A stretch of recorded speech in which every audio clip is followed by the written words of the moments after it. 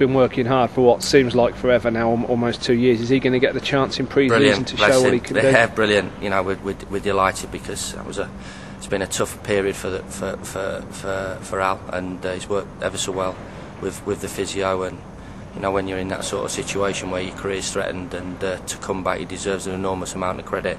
There's still a little bit of way football for him to get his teeth into, but fingers crossed he'll be involved, and then we'll take it from there. You know, we have to make sure from the club's point of view that he gets back to where he is, where he was, and if he does that, then we'll all be very happy.